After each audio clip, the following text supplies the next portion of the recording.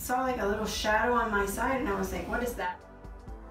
So the patient presented with a one-day history of floaters and flashing lights in the eye. And that's a symptom usually of something going on inside the eye with the retina. And I'm like, blindness or calling the eye doctor to see?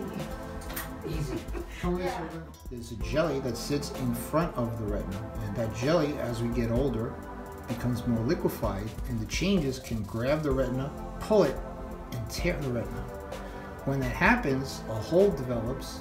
Sometimes you can get a hemorrhage as well, as this patient did.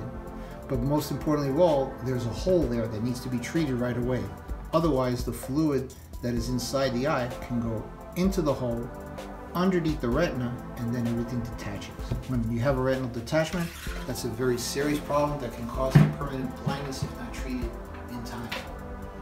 So what we did was we treated her with a laser. We made these little dots around the tear.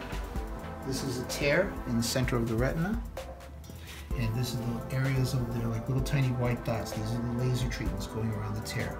So you surround the tear so that way no fluid can go in the tear underneath the retina and cause a retinal detachment. The procedure went really well, and I expect the patient to do very well. I'm brand new. Everything's good.